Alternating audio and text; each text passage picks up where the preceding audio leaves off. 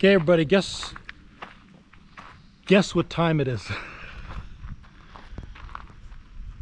It is biting fly trap setup time. It is it's first week in June. It's probably late for me to put this out because I've seen so far about 5 big horse flies, and one of them just about bit me. And going into the house, this is after work right now, going into the house, one landed on my arm. So it's time to set up the biting fly trap for 2021. So stay tuned.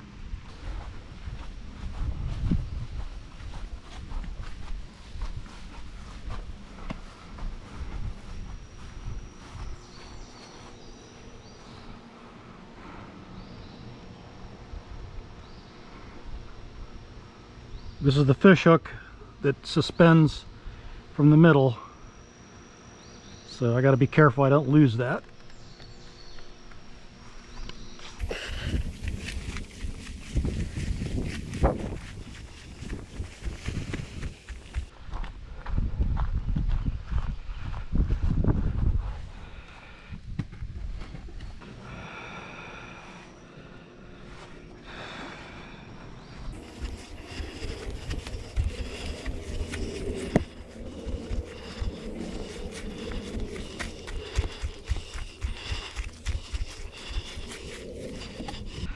Okay, so I have other videos that show the construction, but you can see that basically 2x4s and then 2 boxes that frame it, and I have a little rock there to keep it level, and this guy goes on.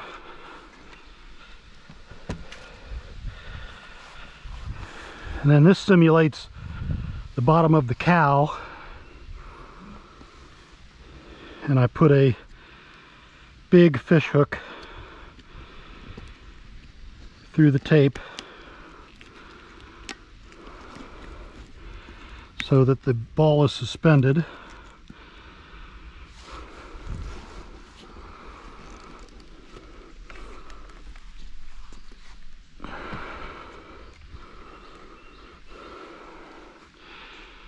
Then I'll go get my trap and toss, so stay tuned. Old trap and toss, and what I do is I take off these tabs here. I took the first one off, and I'll make sure I probably use a file or something, but this needs to be flush. This comes out, that's the bait, so I'll show you how that goes. But basically taking some tin snips and being careful not to split it, because I've done it before.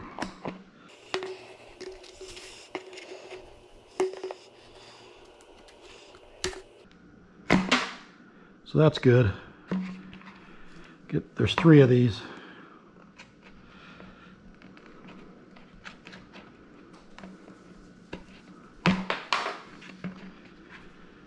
And I'll just trim this one. Okay. All right, so you have the trap and toss.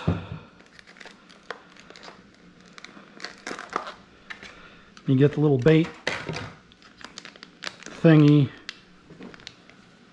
This really stinks bad. I should be outside doing this.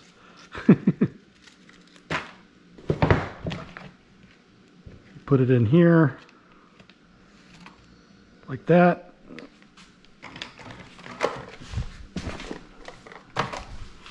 Ah, man, it does stink. Get you some water, and there's a fill line. There's a fill line right here. Hopefully you can see that. And you'll want to fill it to that fill line. See the fill line?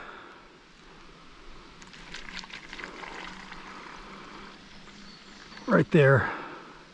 And that bag of bait is water soluble, so that'll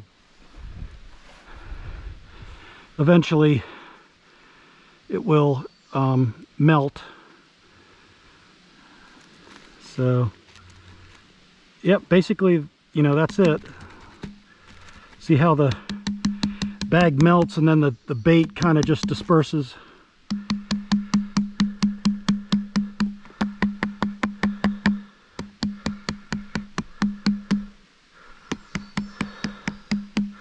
All right, so I think we're ready.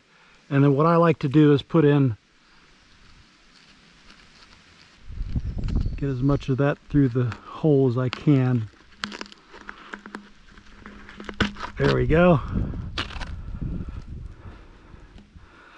So that's over the hole pretty well. And then just kind of tie it off here with this little roofing screw. That's good, that's it. So as the wind moves the ball, it looks like a cow. There's a moth. And we'll see how much it catches. And I'll bring you back. All right. It's been up for 2 days. Let's see what, yep, we got some flies we're catching. Had a good rain here. Had a really good rain, and it's supposed to rain the next couple days, so that's good news. Don't want it to be dry for the garden. Particularly the tobacco was starting to look a little stressed. But I thought I would reply to one of the comments in the one of my fly trap videos. The viewer was wanting to know more about the dimensions of the fly trap, so I'm going to go ahead and measure and show you as much as I can in case you want to build this. So here we go. All right, so the legs are 2x4s, and they are 44 inches. I'm just going to move this, make sure. Oh, they're 45 inches. So the legs are 2x4s, 45 inches. And move this out a little bit.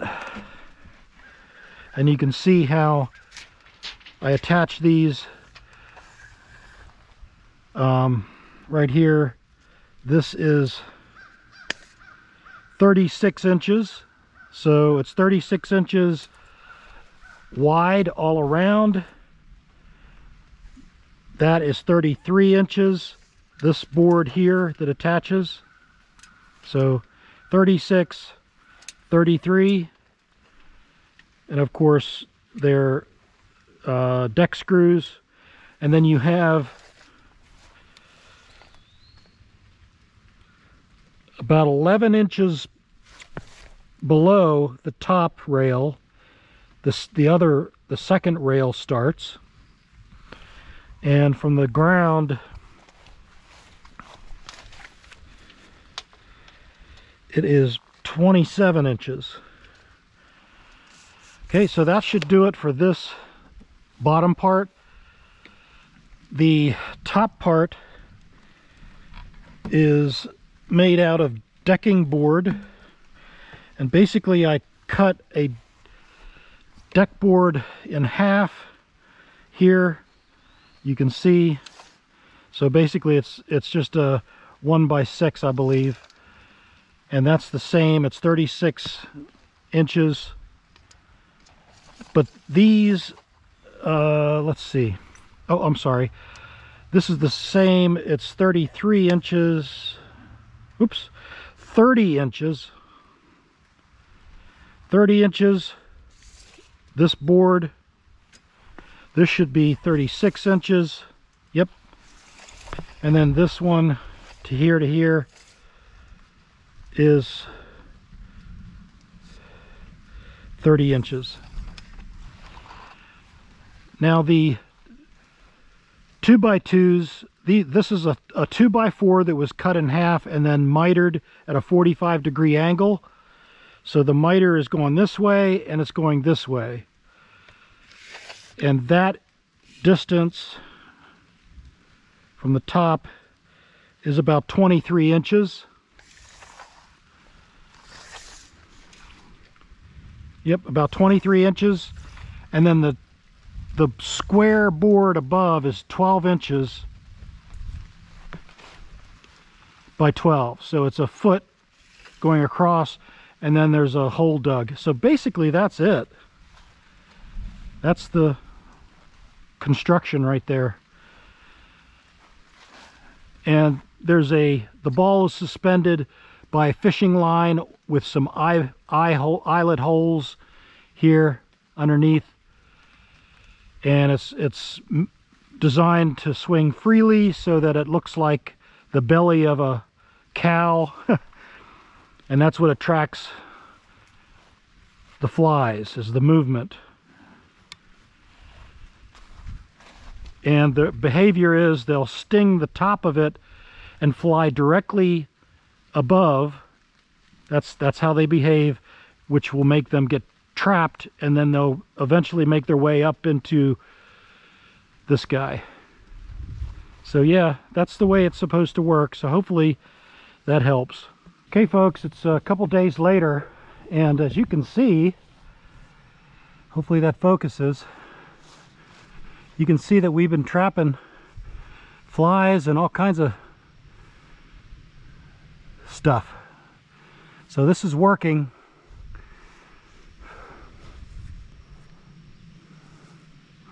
And I haven't been bothered by any biting flies. So looks like summer 2021 is going to be fine as far as the biting flies.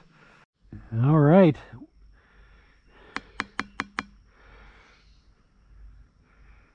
We're catching flies. Gotta love it.